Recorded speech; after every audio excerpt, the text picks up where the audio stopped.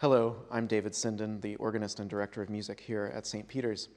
And on Sunday night, our service of organ Vespers will include a piece of music by Estonian composer Arvo Pärt, his Annum per Annum. This piece begins with an extended technique, an unusual organ playing technique that you don't often encounter. So here at the organ, when we turn it on, one thing that we do is we fire up the blower in the basement. And this organ blower blows air into a series of reservoirs, which keeps the air at pressure. We call that pressurized air wind. This is how organs work. They have to have wind to work. If you come up here in the church, you can see one of the reservoirs here on the pedal division. But I want to take you now into the basement, show you the blower, show you the reservoir down there, and show you this extended technique that will happen during this piece.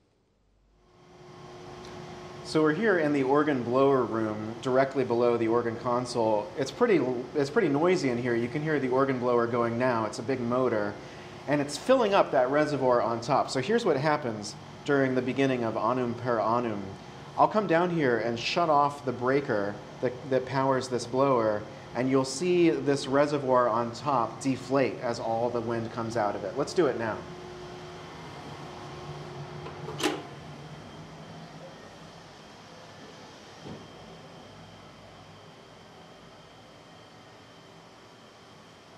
So this is an unusual way to get the organ to stop playing in a sort of gradual way as all of the pressurized air leaves the system, and eventually, even though the organist keeps playing, there's no more wind in the organ to make sound. So I do hope that you'll join us this Sunday evening at 5 p.m. for Organ Vespers, which includes this unusual technique in this music by Arvo Pärt.